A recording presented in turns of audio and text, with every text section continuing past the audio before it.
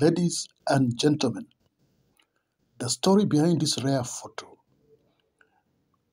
of a meeting between General Idi Amin. I said general, that is long before he became a field marshal, and Field Marshal John Okello, the man who became a field marshal directly after a 9-hour battle in the streets of Zanzibar, is that it was the only meeting and the last meeting that took place between the two men. The story about John Okello has never been complete, not knowing where he went to. To begin with, Field Marshal John Okello was the leader of the Zanzibari Revolution of January 12th, 1964. Having traveled across East Africa from Alberton in Lira district in Uganda to Soroti, Mbale, Kisumu, Nairobi, Mombasa, and then Pemba to Zanzibar, he ended up being the de facto leader of Zanzibar on 12th January 1964. John Okello was a very ambitious man in his childhood. John Okello desired to join the army, that is the King African Rifles, but he was dissuaded by the British administrator, who ensured that he was sent back to his mother in Lira. Journey across portions of East Africa were inspired by desire to seek better livelihood. Mother and father died at an early age, forcing his brothers and sisters to be distributed to different homesteads of relatives. Okello could only manage primary 4 level of education.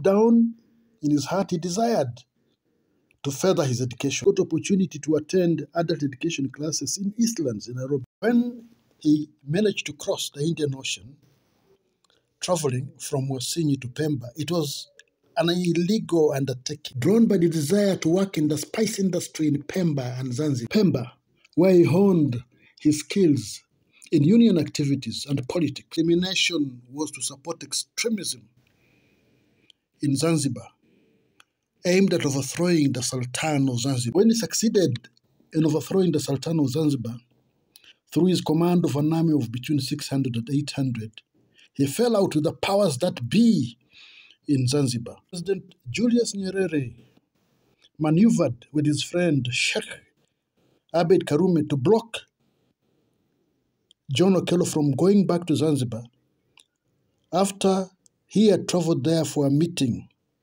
with Dr. Nyerere. From then on, Okello became a hunted man in East Africa. The revolution took place at a time when East Africa had been shaken by army mutinies in Tanganyika, Kenya, and Uganda. When he moved to Kenya, authorities had been alerted about the danger posed by him to national security. 2 months in which he was de facto president and was controlling his army, Okello had opportunity of meeting with the presidents, prime ministers, cabinet secretaries. This included President Julius Nyerere of Tanganyika, Prime Minister Jomo Kenyatta of Kenya. Remember, Kenya had not become a republic yet. He also met with Prime Minister Mfaume Kawawa of Tanganyika. He also met with the Prime Minister Dr. Milton Obote of Uganda. He had an opportunity to meet with Julius Kiano, Joseph Murumbi, and Acheng Oneko of Kenya. A man who was a danger to East Africa. Expulsion ended up in Kampala, where surveillance forced him to go to Lira, his home district. At one time, he managed to cross into Congo.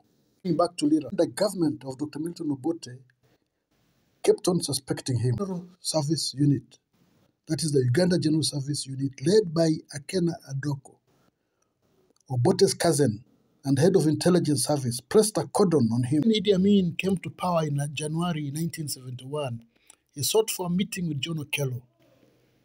Had been promoted from Major General to General, full General. Okello declared support for the government of Idi Amin. He complained that he had been placed under surveillance by Dr. Milton Obote's General Service Unit. Milton Obote feared is an unexplained capacity to mobilize a small army to overthrow the Sultan of Zanzibar. Years that followed, Uganda had a bad experience with mutinous soldiers. And most of these soldiers actually came from north of Uganda. Them had been redeployed back into the army, although the case in Tanganyika and Kenya was different. They were put on trial. A number of them lost their jobs. 1966, there was a crisis in Uganda when the Kabaka was overthrown. 1969, there was an attempt to assassinate Dr. Milton Obote. 1970, the army deputy commander, Brigadier Okello, was assassinated while in Gulu, while the security apparatus at machination. Okello met with Amin at Parliament buildings. He was assured of his security. However, it is possible that Amin became wary of Okello, especially his secret capacity to organize an army and a rebellion against him. January 1971 on to July to 1972 and 1973, there were a series of massacres that were carried out against Choli and Lango tribesmen in the army and in the civilian population. Here's that Okello could decide to join a small group of exiles in Uganda to plan an overthrow of Idi Amin. What happened from eyewitnesses was that Okello was seized by an army soldiers, and not before he informed women who had witnessed his arrest. Time, most of the persons who were arrested in the north were shot and thrown into Machition Falls. Bodies were never found. It is clear that there are few soldiers who served in the regiment that took part in assassinations, who were probably in their 70s and 80s and 90s, who could be willing to share the clue of what may have happened to John Okello. Others of the Gulu Air Base may be able to shed some light on this. Who served in the Malire Mechanized Unit and the dreaded State Research Bureau could also provide an answer. Recently, the killing of Brigadier Pierino Okoya in January of 1970, which for a long time was a mystery for many years, was unearthed.